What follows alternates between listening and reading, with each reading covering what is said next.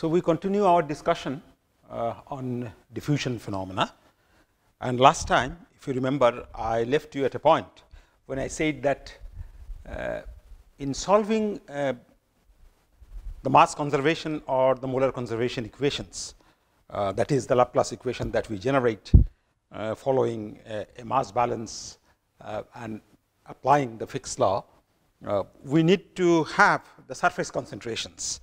And while the heat and the mass, there is a lot of similarities between conduction, heat transfer and diffusion process, both being atomistic in nature. I have told you that while in heat transfer, the given boundary temperatures are mostly experimentally measured. In contrast, in the case of problems with the diffusions, we will see that the surface concentrations which are needed to solve the concentration profile within a domain will be derived from the consideration of chemical equilibria. We will see in metallurgical problems, and as we go through the course, even today there will be 2-3 examples in which we will see how to deduce that surface concentration. So, once we do that for a number of times, you will register it, and I think you will get used to the application of kinetic fundamentals in order to derive the surface concentrations.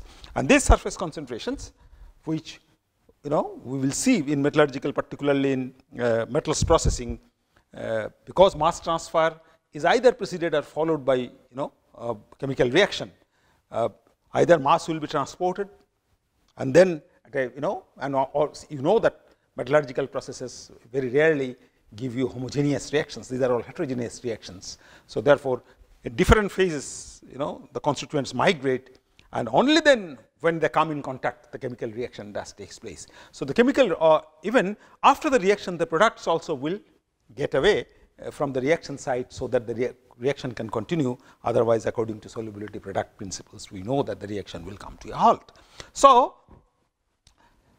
mass transfer and chemical reactions are intricately related in our systems, and on the basis of consideration of chemical equilibria, we will see again that how these surface concentrations are determined. I will now introduce you to a class of problem which is concerned with steady state diffusion, and this is permeation of a gas through a metallic membrane.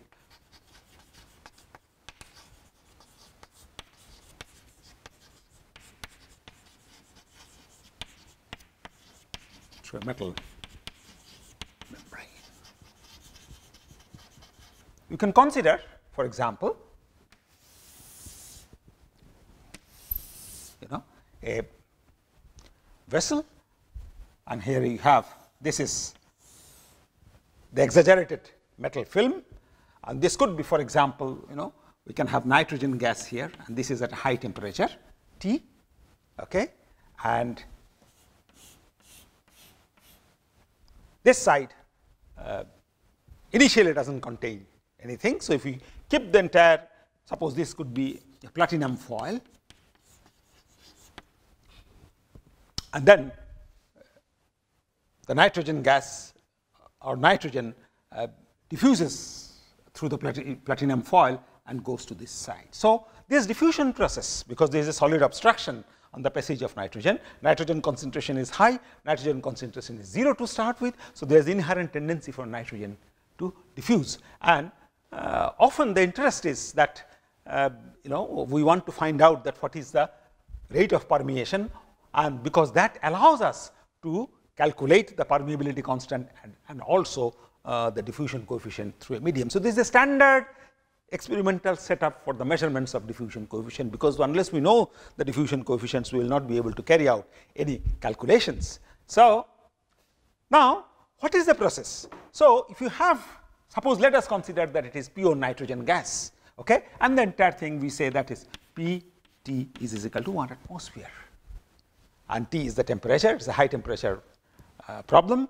So, if total gas content here is essentially nitrogen, then what happens is there is essentially no concentration gradient between here and here. Okay? So, the nitrogen gas is available right at the interface, where nitrogen as a gas through metal will not diffuse. Nitrogen will have to dissociate, as you all know, and this law you must be knowing.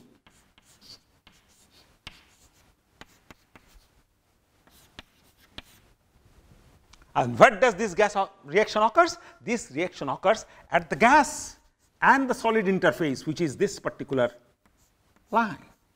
So this is the site of the reaction. Okay? So from the gas phase, nitrogen goes into the metal phase in the dissolved stage. And this is the consequence. This is the dissolution of diatomic gases in metal, which follows Sievhart's law. So we can write that K is equal to the equilibrium constant is equal to, I will come to that point, that why we consider equilibrium, and we'll say that this is the concentration of nitrogen in the metal phase, and this is the concentration of nitrogen in the gas phase. So we'll write it. The third bracket always in metallurgical discussions essentially implies that it is dissolved or it is in the metal phase. Second bracket essentially implies it's the gas phase, and if I write first bracket, it essentially implies that the material is contained in the slag phase. So that is a standard nomenclature for us. We will see how the concentrations can be expressed. Now, so therefore, the diffusion of nitrogen, we want to calculate the rate of diffusion, but that diffusion is preceded by this chemical reaction. That nitrogen will dissociate, and then the atomic nitrogen will diffuse through this. The moment the atomic nitrogen reaches here after a time t, okay, and let us say that this is our cross sectional area, and this is the radius, and our area is equal to pi. Say this is r0 square. Okay, that is the cross sectional area through which this is the end elevation I have drawn. Okay, so that's what it is. Once nitrogen reaches, the atomic nitrogen reaches at this interface, a reverse reaction takes place, and then from the gas dissolved phase, nitrogen gets into the gas phase, and from the gas it gets diffused into the system. So here again we can say that the transport of nitrogen, that the nitrogen, we will not allow the gaseous nitrogen to remain here, because otherwise if the nitrogen content continuously increases, in that case what happens is the reaction will tend to go into the reverse reaction. Okay? So whatever nitrogen comes here, and the nitrogen, there may be a carrier gas which is flushed here, it may be argon, and this argon is dragging all the nitrogen out whatsoever is diffusing through this metallic membrane. So a reverse reaction takes place at this particular interface, and then the gaseous nitrogen forms, and the gaseous nitrogen is gradually swept into by a carrier gas itself. So after some time, what is going to happen? The process will attain a steady state.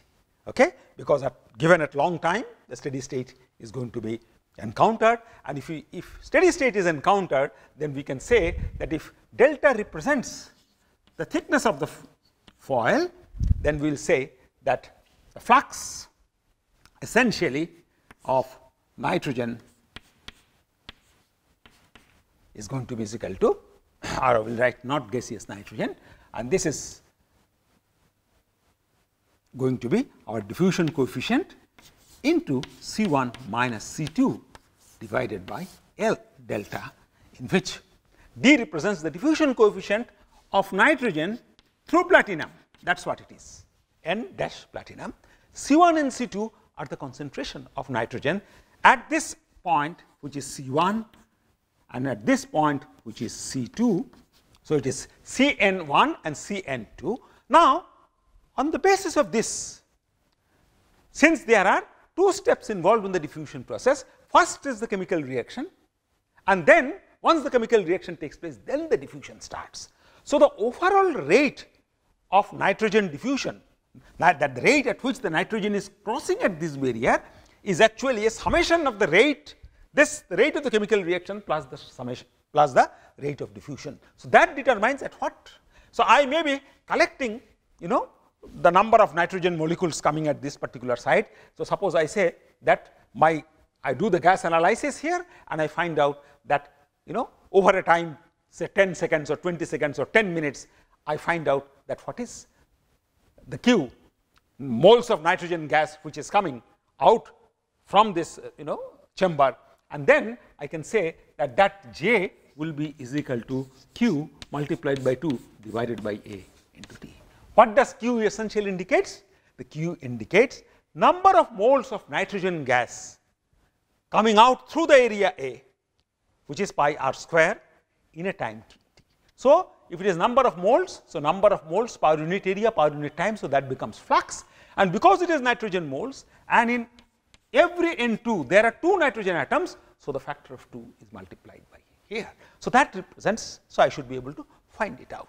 Now, and this Q essentially is, truly speaking, is a function of, because this chemical reaction also has a finite rate.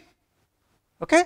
So, the rate of the chemical reaction plus the rate of the diffusion determines actually Q, but we will make a simple assumption here. We will say that this chemical reaction operates, the diffusion is a much slow process, on the other hand rate of chemical reaction is going to be faster, and we know, because we are talking of high temperature, as a result of which we know from Arrhenius rate law that the rate of chemical reactions are going to be significantly large in most of the majority of the cases. So, therefore, there are 2 processes working in series.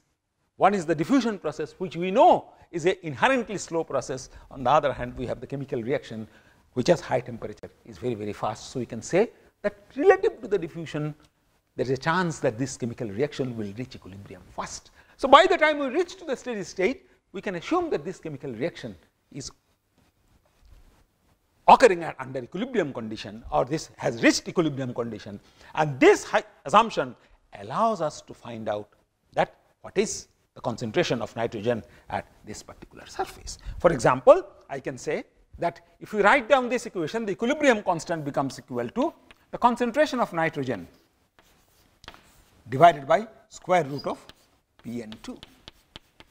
The concentration of nitrogen, okay, in the gas phase, if you assume that the gas is, even if you assume that the gas contains a mixture of the gases, we can assume that the gas is behaving like an ideal gas. So, the activity of nitrogen in the gas phase, that is what it is actually. The activity of nitrogen in the gas phase is equal to its mole fraction, and that mole fraction of nitrogen is equal to P nitrogen, partial pressure of nitrogen, by P total.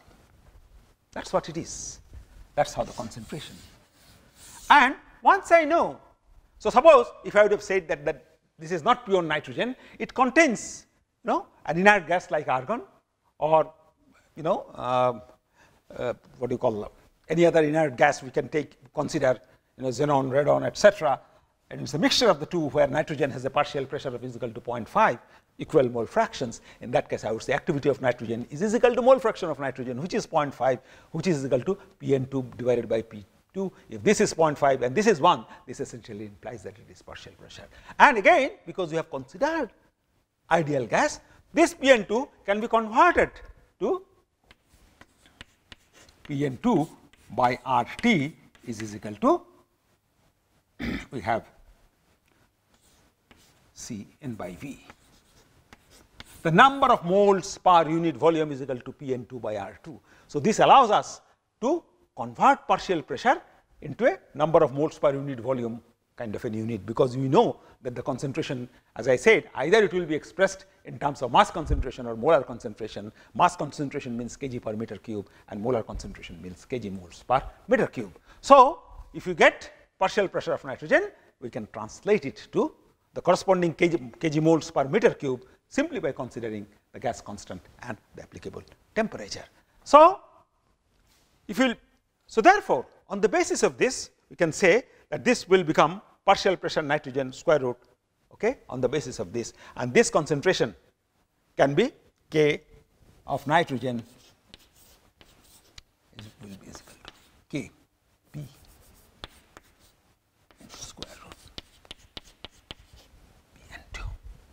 So, the concentration at equilibrium when steady state is reached, so the concentration here will be square root of the partial pressure in the gas phase. The concentration here will be square root of proportional to square root of partial pressure in accordance with this particular formula. So, therefore, we can now say that this concentration, so now you have seen that the assumption of a reaction occurring close to the equilibrium allows us to determine the surface concentration which are needed in the one dimensional expression of flux. So, therefore, I can say that I can now write d n p t into k square root of k. Okay? So, that is C n here, and if you consider in this particular case k into p n 2 square root of p n 2, and this is p n 2 at, I would say, left, that is C 1, which is left boundary, and this is right boundary. Okay? And then this is minus square root of p n 2, right, and the whole thing is divided by delta, in which delta represents, you know this, I have, this is a standard one dimensional equations. If you take this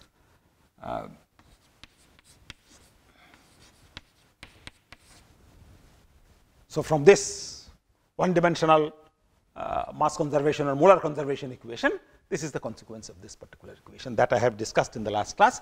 It is also same as the one dimensional heat conduction equation, where you have temperature differential multiplied by thermal conductivity divided by the distance across which heat transfer takes place. In this case, it is concentration difference multiplied by diffusion coefficient divided by the distance in which it takes place. Now, in this particular case, the product diffusion coefficient into k is termed as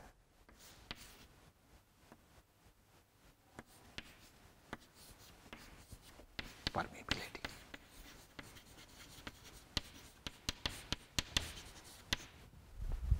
So, if you know that what is the flux, you simply multiply by area, which is pi r 0 square, and then we should be able to get that what is the rate of permeation. So, the rate of permeation n dot, I can say, is equal to J of n multiplied by the area, which is pi r 0 square. Okay? That is what it is. And if we equate these two expressions, then we get d nitrogen. So, we have permeability, which is designated typically as pi, okay? And then we get pi by delta into square root p n 2 left minus square root p n 2, right, and that is equal to 2 times q divided by A into T. Or we can say that pi, the permeability, can be now 2 times q delta divided by A into T,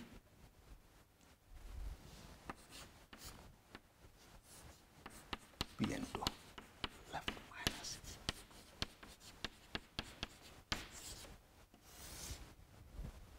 So, simply by measuring the number of moles which is coming out of coming to the right, crossing this particular film foil, simply by measuring this particular quantity, which is number of moles over a certain period of time t, one should be able to find out, and invoking that there is equilibrium as far as the surface chemical reactions are concerned, one should be able to determine the permeability, and knowledge of Sievert's law constant will give us an idea. Once we have determined permeability, and if we know the Sievert's law constant, then we should be able to find out that what is the diffusion coefficient, that is the diffusion coefficient of nitrogen through platinum. This trial can be conducted for a number of temperature, and then we can find out the corresponding equation, that what is the activation energy of diffusion. Okay?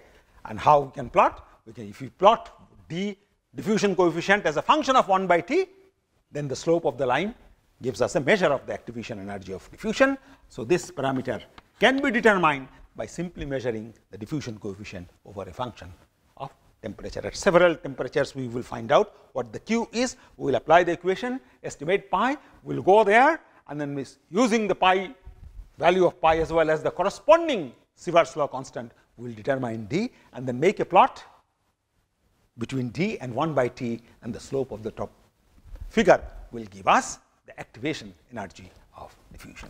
On a logarithmic scale, of course, we will plot ln d, okay, and 1 by t. And that will give us the activity, you know, the slope of the line will give us a measure of q sub d, which is the activation energy of diffusion. So, I think I have now given you more insight of how the surface concentrations are determined. So, we must remember that when you solve diffusion problems, okay, the surface concentration may not be supplied. We may have to carry out some thermodynamic calculations, we may carry out some equilibrium calculations, and based on that, for example, K, you must be knowing that where from K is known. K is known from delta G naught of variation of standard free energy change as a function of temperature for this. Where are such informations available? In handbooks, in thermodynamics textbooks, many places you will find that delta G naught for this particular reaction as a function of temperature is given, and that allows us that what is K to be known at a given temperature, and then simply by measuring the partial pressure, okay, because it is on the left hand side, it is known to us, we should be able to find out. So, the equilibrium consideration becomes a characteristic exercise of solving all mass transfer problems, and that we will see throughout our subsequent discussion in this particular course.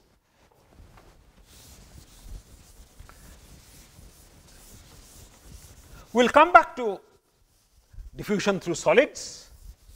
Okay. Now, let me introduce to you that what is the steady state diffusion phenomena in gases.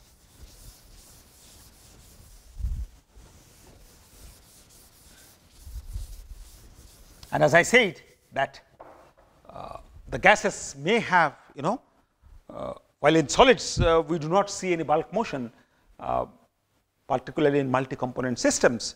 In gases we will see a bulk motion which will be superimposed on the diffusion. And I have introduced that diffusion velocity, diffusion length scale, diffusion time scale earlier in my last lecture, and today now I am going to see that how does, because we want to study the diffusion in gases. So, from the overall rate we have to now take away somehow the bulk transport part, and so that we can really isolate diffusion and then analyze it or subject it to mathematical analysis. Now, you can imagine that we have a vertical tube here, vertical, you know, say one enclosed cylindrical container, and we can have, for example, a gas,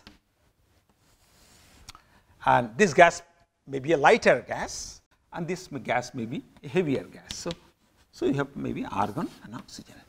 Argon is heavier than oxygen. Now, the moment, so there is a partition here, the moment the partition is removed, then what happens is the oxygen, because there is a concentration gradient of oxygen, it is high concentration here and it is low concentration here, then the oxygen will start diffusing because of the concentration gradient. Similarly, argon is a higher concentration, argon is a lower concentration, so argon will try to diffuse in the opposite direction. And on top of this concentration difference driven motion of the molecules, okay, we will see that because argon is heavier, it has a natural tendency to settle down. Now, so therefore, when I will, you know, from a fixed frame of reference, if I look at the motions of oxygen and argon, their motion are going to be superimposed. There are two things that will be working simultaneously. One is because of the characteristic concentration difference, there is a diffusion velocity of oxygen in the up, okay. But on top of that, there is going to be an overall influence of the velocity of the upgoing, because this is lighter, so the buoyancy that it is experiencing in the surrounding, that has to be also considered. Now, in this case, we will introduce several terms to explain further.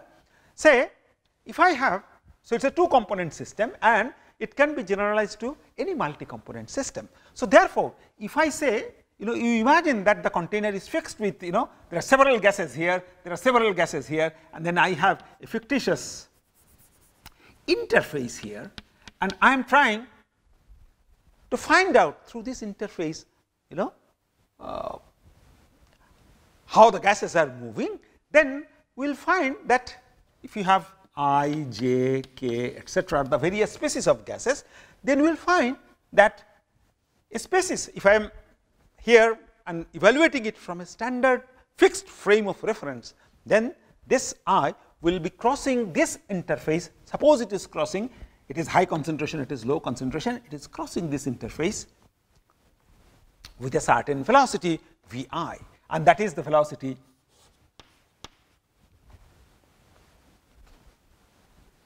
that we represent. And what is this velocity? This velocity is the velocity that I measure, okay, with respect to a fixed frame of reference. I am standing here watching it, the gas is flowing up, and I am with certain kind of device in my hand, I am measuring the velocity. But this velocity is not the diffusion velocity, because as I said, there would be upward flows and downward flows because of the overall motion. So therefore, this is the absolute velocity, and this is the total velocity. So there are two components are hidden here in this particular velocity. One is the role of the diffusion, and the other is the bulk component itself.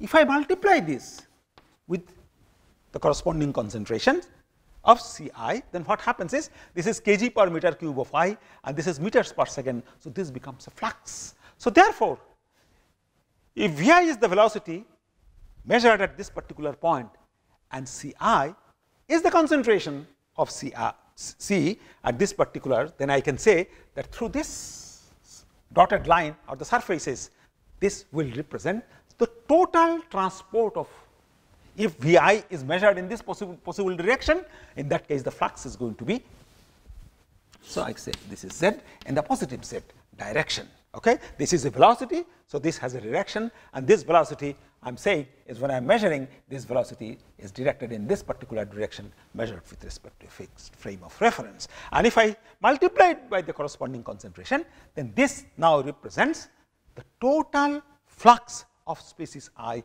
at this particular cross section itself, which is composed, or which can be decomposed into two parts. One is the diffusion flux, and the other is the flux due to the bodily transport. So therefore, I would say that the diffusion flux, if I represented it by J of I, which is equal to minus C of d of I, and I say that this is in the medium, the diffusion coefficient of the species I in the multi-component mixture. Okay, C is the molar density, and this is x of I into dz. That is, according to Fick's law, this represents the flux. And this is what? This is the diffusion flux. This flux and this flux is not identical. This is the total flux, and this is the diffusion flux. So from the total flux, if I can subtract the bodily transport, then only I will get the diffusion flux. So I can write that this is equal to Ci into Vi, which is the total flux, minus the bodily transport term. Okay? And that bodily transport term is given in terms of Ci into V bar, where V bar represents the molar average velocity through this particular cross section. What does this V bar essentially implies? This V bar is a, as I said, V bar is a molar average velocity. So Ci into Vi plus Cj into Vj plus Ck into Vk divided by summation of Cm, where m is equal to I. That is what it is. Just like the way we have defined an area average or time average thermal conductivity earlier, a time average heat flux. So this becomes, as you can see, molar average. This is Ci divided by Cm, or this is actually, I would say, this essentially represents the total Ct, or which I have represented actually as the same as the molar density which I have written here. Okay. So, summation of all the molecules, okay, and per unit volume, so that becomes the Ct, and that by notation to be consistent I write it as C. And what is Ci by C? Ci by C essentially represents the mole fraction of I. Cj by C essentially represents the mole fraction of J. So, this represents what is this velocity? This velocity essentially is a molar average velocity. Okay? And this is what, this is I am this is the overall rate of velocity. This velocity could be this way, this velocity could be this way. Okay? I have not put any directions here, but this essentially implies that this is, as I said, this is the total flux of I, and this is, if I do it like this, C divided by summation of Cj Vj, or I can say Cm Vm, where m is equal to I to something. And what is this? If I take this C out, the Ci by C becomes Xi. So, this gives us Ni minus Xi. Okay? And what does this essentially indicate? This indicates summation of Nj, I will say Nm, because C into V essentially represents N, okay? And because it is Cm into Vm, so I will say this is equal to Nm, where m is equal to. That is how the equation will simplify. So, the diffusion flux, what I have done, the diffusion flux is equal to the total flux minus the bodily transport. And this essentially indicates this is the total flux of I, and this represents because of the bulk motion, and that bulk motion is, there is no fan here. Okay? The bulk motion is occurring because of the natural tendencies in the system. Okay? And that we can say that we can measure, if you can measure that, if there are I, for I we will measure the velocity, for J we will measure the velocity, for K we will measure the velocity, for all elements we measure the velocity, and then we use this formula, and that is how we find out that what is the molar average velocity. You can imagine, for example, if you take a pipe flow into which you have both water and kerosene is supposed to, or oil is flowing. In that case, if you know their relative mole fractions, okay, you should be able to find out a molar average velocity. So, velocity of water multiplied by the mole fraction of water plus velocity of kerosene or velocity of oil multiplied by a mole fraction of oil divided by the total mole fraction, which is 1, and that will give you an molar average velocity of the two component mixture. And because you have a multi-component system here, so the multi-component molar average velocity can be determined in this. So, therefore, the final expression I can now write that molar density into diffusion of I, and this I will not write anything extra, because this means the diffusion coefficient of I in the mixture that we are considering, and this is the mole fraction of I, okay, and then this is equal to Ni minus Ni into summation, I will say J. I change the notation, it does not matter. J is equal to I to whatever it is, or 1 to, we can say. That includes I, of course. So, suppose, so that becomes our general expression, statement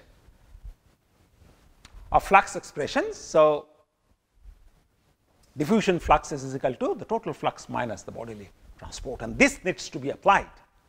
And we must understand from this that if we assume a scenario that there is no bulk motion in the system, as it happens in the case of solids, in that case, what is this component is due to the bulk motion. So, therefore, this component will become is equal to 0, and therefore, the total flux will be is equal to the diffusion flux or the flux according to the Fick's law. So, if we assume that there is no motion, in that case the gas mixture is exactly like the solids, and that is why I said when I wrote diffusion through solids, I said diffusion through a motionless medium, and it essentially implies that if you have no bulk motion, in that case the total flux is exactly equal to the diffusion flux itself.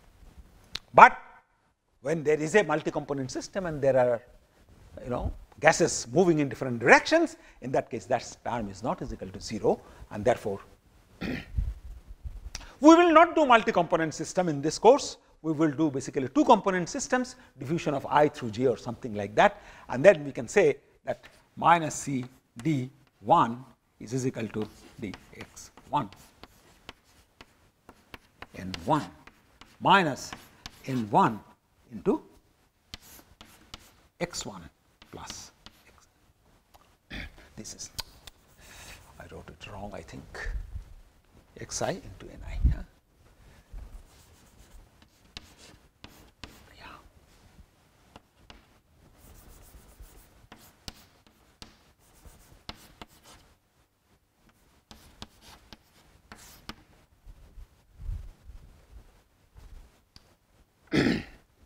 So, for a two component system we have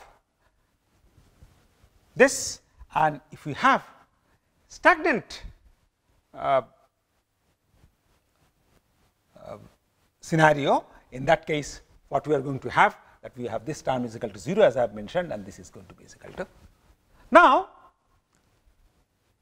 in this case if you say that the surrounding is only stagnant, that is another possibility, that the surrounding is stagnant. So, if the overall system is stagnant, in that case this term does not come into the picture at all, there is no bodily transport.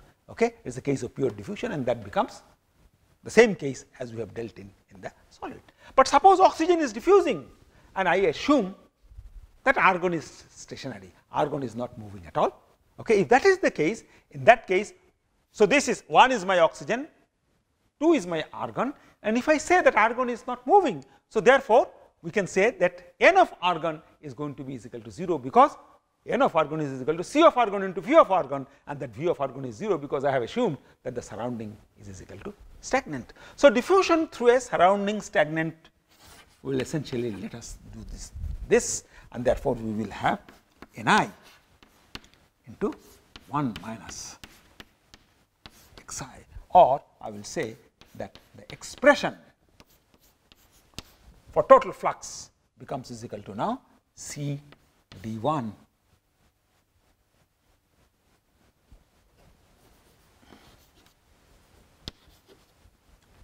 1 is my oxygen, 2 is my argon, and this 2 is stagnant. So, therefore, I get this divided by 1 minus x of 1 into mole fraction. This capital X is mole fraction and Z is the distance. That represents the total flux expression. So, it gets marginally modified than what we have seen in the context of Fick's law as it is applied to a solid material. There is another case in which we have N1 and N2 are oppositely directed, and what I say that case 2. So, when you have diffusion through a stagnant surrounding, the flux expression is little bit modified from the Fick's law as we have applied in the case of this, needs to be noted. And now, the second case that we want to look at here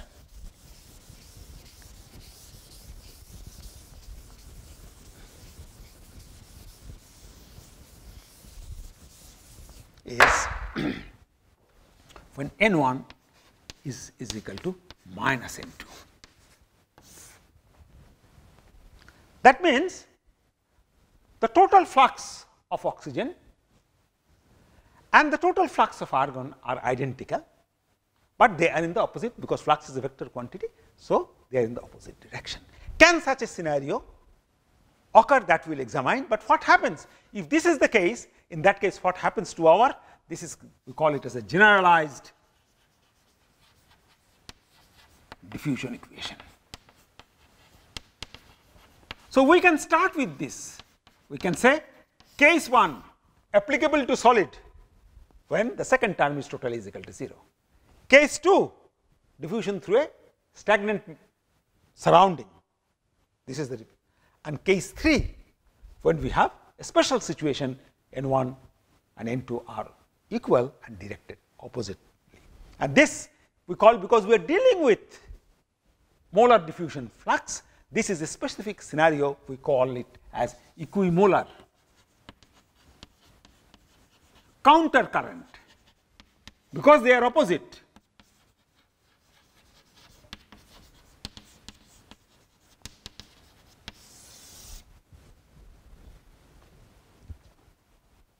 Is there a scenario that we can conceive physically? So, I say yes.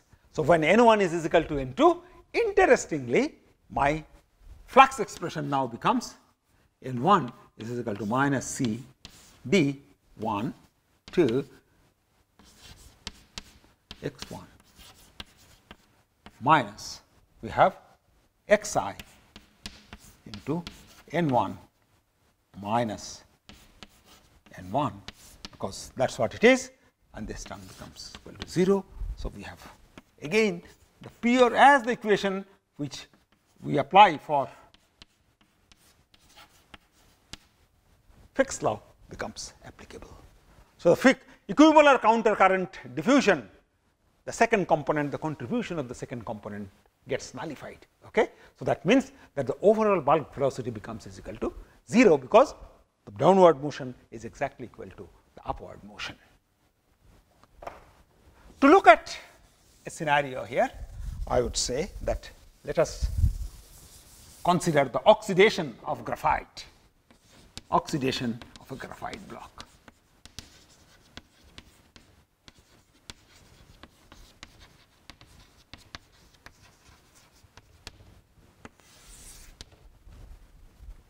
Let us see, say that this is our container, and then we have a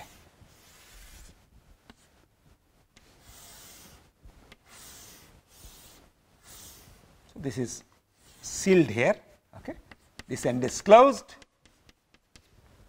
The temperature is T, partial pressure Pt, okay, or the total pressure Pt is equal to 1 atmosphere, and this is our graphite, hot graphite block.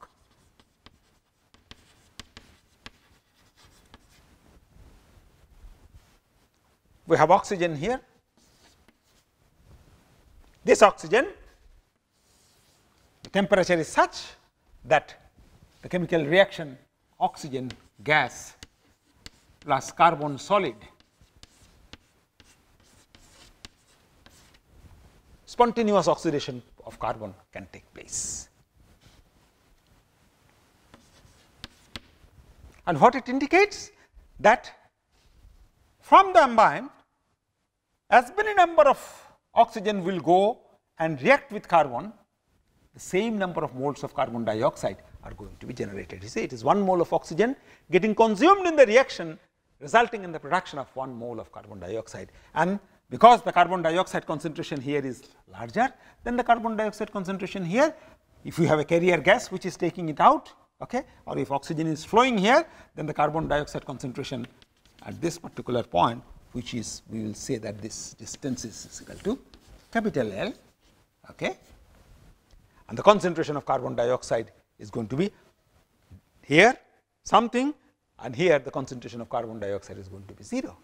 On the other hand, oxygen is going to be consumed here, okay. At this particular case, there is oxygen is flowing in this particular direction. So, there is a huge concentration gradient, it may be pure oxygen, and there is a huge concentration gradient. So, oxygen flux is in this way, now carbon dioxide flux is in the reverse way, and as per this equation, we see that 1 mole of oxygen consumption, oxygen gas consumption gives rise to 1 mole of carbon dioxide. So, this becomes a typical case of equimolar counter current diffusion. If we now say that, look,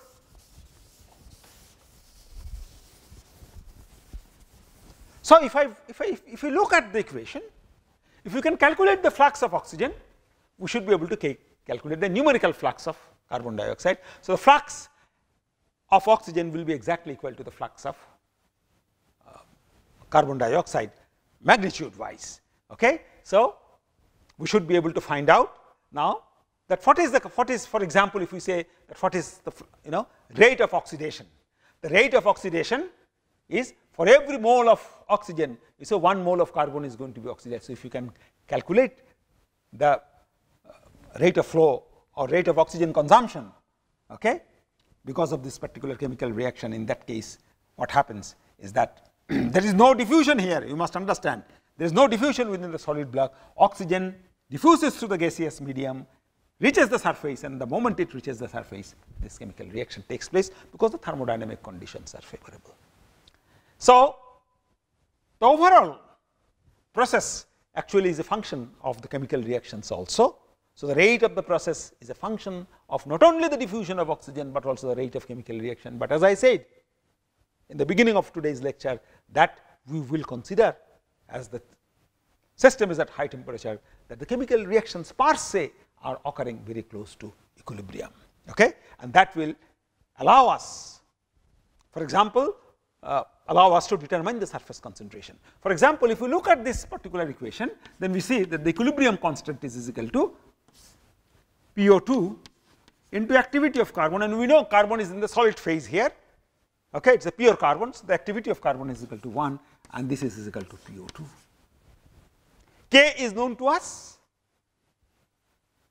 Where from? Because we know, given the temperature, the delta G naught value is known to us, delta G naught. For this particular reaction, okay, at a time temperature T is equal to minus RT ln K equilibrium. So, this is K equilibrium. So, the value of delta G naught is known. Now, that, sorry, this is should be PCO2. So, now that we have total atmospheric total pressure is equal to 1. So, which we can also say that PCO2 plus PCO is PO2 is equal to 1. So, this allows us these two equations and two unknowns having K obtained from the delta G naught value substituting the temperature. We have two equations and two unknowns. So, therefore, we should be able to find out the concentration of carbon dioxide and carbon monoxide. Now, if you look at the process, that there is actually, because this is a solid, there is going to be a concentration boundary layer also. The transport of oxygen from here to here may be very rapid, okay? And then we have a concentration gradient here, and then the rate of the chemical reaction, okay? So, the boundary layer, we have a boundary layer resistance and also a transport resistance from here to here also. So, there may be a difference in the concentration from here to here, and then there is further, if there is a bulk concentration difference here, and there is a boundary layer concentration difference here, but this is ignored here, okay? So, we say that from here to here is the path of the diffusion, and then we have the chemical reaction which takes place at this particular chemical. I mean, how does the oxidation takes place? So, the oxygen is made available here. So, the oxygen has to diffuse from this edge to the edge of the boundary layer first. And what do you mean by the edge of the boundary layer? It is a concentration boundary layer, because there are two different gases are there. There is going to be more carbon dioxide here. So, there is going to be a concentration boundary layer because it is solid, okay? And then diffusion through the concentration boundary layer, because there is no overall convection, and then the chemical reaction takes place. That is how the first phase of the oxidation process takes place. Now, whatever carbon dioxide is generated, that carbon dioxide diffuses through the concentration boundary layer, which I would say is, let us give an exaggerated drawing. So, this is my concentration boundary layer, and then we have from here we again see that once carbon dioxide reaches here, the carbon dioxide has to diffuse. So, there are, and as I said, that the diffusion of carbon dioxide, rate of diffusion of carbon dioxide and rate of diffusion of oxygen in these reactions are going to be identical. They are fluxes because of the nature of the chemical reactions itself. So, we assume that there is a diffusion from here to here, the path of the diffusion is here. So, we merge the concentration boundary layer into the whole. So, this is the entire path of diffusion over which oxygen diffuses and carbon dioxide diffuses. So, I would say now that the entire process of oxidation can be summarized into two steps. One is transport of oxygen from the edge to the interface. This is one step, and this occurs by the diffusion phenomena, and once it reaches here, then the chemical reaction takes place, and once chemical reaction is over, that removal of the product gas or diffusion of product gas into the reverse direction. So, there are three kinetic steps, of which two are mass transfer steps and one is the chemical reaction step. Transport of oxygen is a mass transfer step, chemical reaction is a chemical reaction step, and then we have transport of carbon dioxide as a mass transfer step. But transport of carbon dioxide and transport of oxygen are equal and their rate of transport is equal. So, I can assume that of the three steps, it boils down to only two steps. One is the diffusion and the other is the chemical reaction, and now I am assuming that the chemical reaction is at equilibrium because the temperature is high. The moment I say chemical reaction, so that is at equilibrium, then I say that the rate of oxidation of carbon is no more a function of the chemical reaction, but it is a function of only the rate of the diffusion process of carbon monoxide or carbon dioxide or oxygen, whichever you may take, because they are going to be all equal. Okay? Having said so, now that diffusion rate, calculation of the diffusion rate will require this concentration, which is known to me because this is the inlet concentration, and this concentration of oxygen, which will be obtained from the solving of this particular equation, because these are the concentration at the interfacial concentration, that is what we are talking about. So, the oxygen concentration or carbon dioxide concentration at this point can be calculated from this boundary from the process knowledge and from this boundary on the basis of the equilibrium of the given reactions. And once we know the concentration difference, then it becomes a piece of cake, because it is a steady state diffusion, it is a one dimensional problem, diffusion along the z direction or x direction, whichever you may consider. So, if you know the concentration difference, you know the path of the diffusion, and you know the diffusion coefficient of the gas oxygen through a mixture of oxygen and carbon dioxide, it is all done and you should be able to find out the final expression. I will provide that final expression in the next class.